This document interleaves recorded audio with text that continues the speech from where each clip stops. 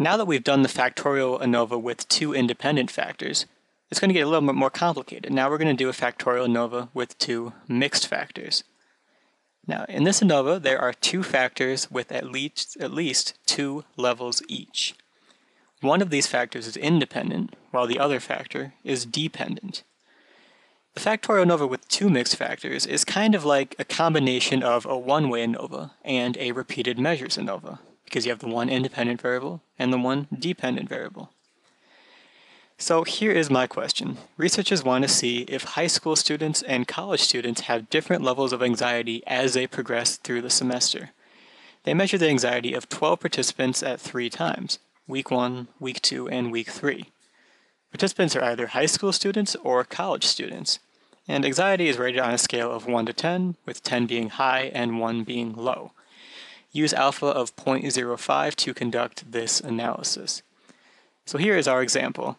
We have an independent variable, which is school, high school and college, and we have a dependent variable, which is week 1, week 2, week 3, because we're measuring the same people 3 times. So that's a dependent variable, while the other one is independent because they're different people. Now, we have the same 7 hypothesis steps as a factorial ANOVA with 2 independent factors. First, we will state our null and alternative hypotheses. So we have 3. We have one for school, where high school will be equal to college, and we're testing to see if they're different. We have one for week, where all 3 weeks are equal, and we're testing to see if they're different. And we have one for interaction, where the interaction is absent, and we're testing to see if an interaction is present. Our alpha is going to be 0.05, because pretty much always is. That's what I said to use, so that's what we're going to use. Next, we calculate the degrees of freedom. Now we're going to have 5 degrees of freedom. We're going to have one for school, one for week, one for the interaction, one for total, and we're going to have 2 of them for 2 different error terms. So notice that we have 2 different error terms here, because we have independent factors and we have dependent factors. Independent factors, like school, have their own error term, and dependent factors, like week, and the interaction, because it contains week, has its own error term. So now we're dealing with 2 error terms instead of just 1. That's because the second error term, remember, is for a dependent variable, so it is going to account for the consistent variability between subjects that isn't accounted for when you have independent factors. So that means we have these 6 degrees of freedom, and we're going to use these equations. You can just study these, they're pretty easy. You just have to know A, B, N. A is 2 because we have 2 A groups, B is 3 because we have 3 weeks, N is 6 because there are 6 participants in each cell. Pretty basic stuff. Everything adds up to 35, so we know that we did it right. Next, our decision rule. Remember that we have 3 hypotheses, so we're going to have 3 decision rules. In order to find these, we're going to use the degrees of freedom for our effect and the degrees of freedom for the error associated with their effect. So you see for school, week, in school, by week, you can see the degrees of freedom that I am associating with each of those. So for school, we're going to be using 1 and 10, and for week and for the interaction, we're going to be using 2 and 20. So we go to our F table, where we have between on the top and within on the side, and first we're going to look up 1 and 20, where we find a critical value of 4.35. So for school, our critical value is 4.35. For week, we're going to look up 2 and 20, and we get a critical value of 3.49. So 3.49 is the critical value for both week and for the interaction of school and week. So our 3 decision rules are, for school, if f is greater than 4.35, we're going to reject the null, and for week and for the interaction, if those f's are greater than 3.49, we're also going to reject the null. Next, we must calculate the test statistic. Now looking at this table, we already have the degrees of freedom. We can just put that in there. We just need to find these 6 sum of squares.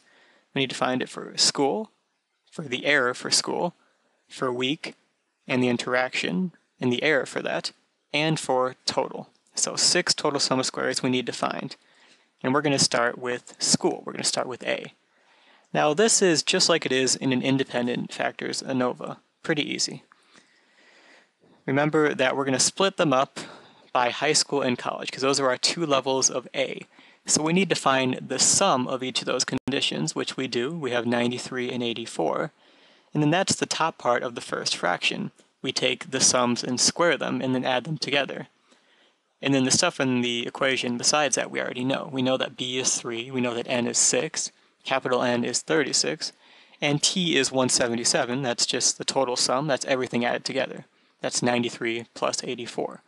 So putting all that stuff in there, we find a sum of squares for school of 2.25. That's the first one. Next, we're going to do week, which is the same idea. The A and B are now flipped around, but otherwise it's the same. So we are going to split up the 3 week conditions and find the sums for that. We find 30, 53, and 94. And then that's what's going to go on the top of our equation. 30 squared plus 53 squared plus 94 squared. And then the rest is all pretty much the same as it was for sum of squares school. So now we have our sum of squares week of 175.17. Now we need to find the interaction of school and week. Now this looks kind of bad, but realize that the last 3 fractions, we already found that. We can just put that in there. We're done with that. We just need to find the first part. Now the top of that fraction is asking us to take the sum of every cell, of every A at every B, like A1 at B1, A1 at B2, and so forth. So we find our 6 sums. We have 22, 8, 27, 26, 44, and 50. So that's what goes on top. We're going to square all those things and then add them together, and then divide by n, which is 6. So I'm going to move past this because I've got to keep moving, but if you add all this stuff together, if you do all of this, you find a sum of squares interaction of 17.16. Now we're going to do sum of squares total. We already know the second part, so that's easy. And we just need to find sum of all y squared. So you're going to take each individual score, square it, and then add them together. When I do that, I get 1081. So I put that in the equation, and I find a sum of squares total of 210.75. So those are 4 sum of squares. We just need the sum of squares for the 2 error terms now, and then after that, we're almost done. So let's find sum of squares error for the independent factor, because that's the easier one to do. So we're going to use this equation right here. We already know the second part, remember, so we can put that in there. That's easy. We just need to find the first part. So we're going to find each n at each level of A. Looks kind of confusing, doesn't it? We're going to basically find each subject's sum at each level of A, like I've added to the table up here. So for the first subject at A1, we got 15. For the second subject at A1, we got 16. So we have these 12 values. These 12 sums for each subject at each level of A. So on top, we're going to take every single one of those things, square them, and then divide by B, which in this case is 3. So once you do all that, you multiply, you divide everything, we get a sum of squares error of 1.83. And now we put that in the equation. So now we're just missing one thing. We're missing the other error term sum of squares, but that's easy for us to find. Oops, there we go. We just get 14.34 because we take the total and subtract everything else that we have to find 14.34. We take 210.75 minus sum of squares school, minus sum of squares error for school, minus sum of squares week, minus sum of squares interaction, and all that's left over has to be our sum of squares error for the dependent factor, 14.34. So now we're almost done. We just have to find a few mean squared. Remember that mean squared is just sum of squares divided by degrees of freedom. So like for example, for mean square school, we just take 2.25 divided by 1, and we get 2.25. For error, we just take 1.83 divided by 10 and get 0.18. You just divide across, so once you're that far, it's not that hard to find mean square. And next we just have to find our last f's. These 3 f's, which we find by taking our ms effects and then dividing them by their associated error terms. So we end up with something like this.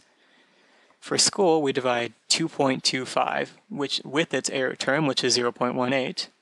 For week, we take 87.59 and divide by 0.72. And for the interaction, we take 8.58 and divide by 0.72 again.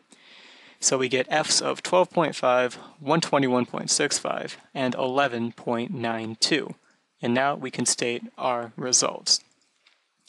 Based on these Fs, for school, our F was 12.5, so we are able to reject the null. For a week, our F was 121.65, so again, we can reject the null. And for the interaction, again, our F was 11.92. That's greater than 3.49, so we can reject the null. We can reject the null in all three hypotheses. So that means that high school students and college students had significantly different anxiety levels. There was also a significant difference between the three different weeks, and an interaction effect was also present. And that is the factorial ANOVA with two mixed factors.